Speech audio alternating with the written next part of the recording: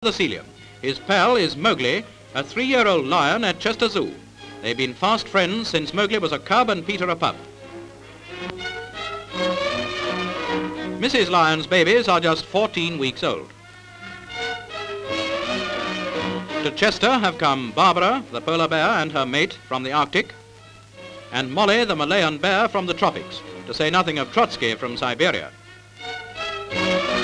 Marmaduke, the mournful monk, is monarch of the monkey house, and the parrots are in great profusion.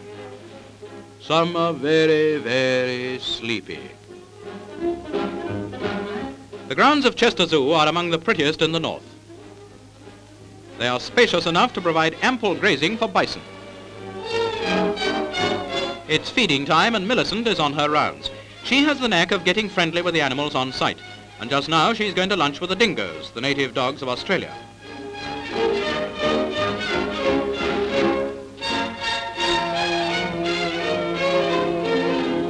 There's an open-air pit in the grounds, a sort of food trap for hungry bears.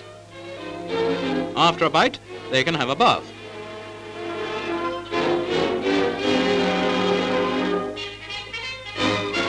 Wolves are always camera shy, but we got them. The peahen is a much less glamorous creature than her mate, the peacock.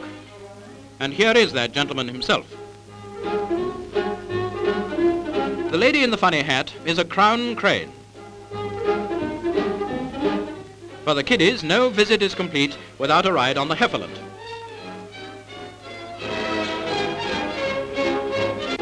And there's always a queue. But the big favourites at Chester Zoo are our old friends Mowgli and Peter. They're real buddies.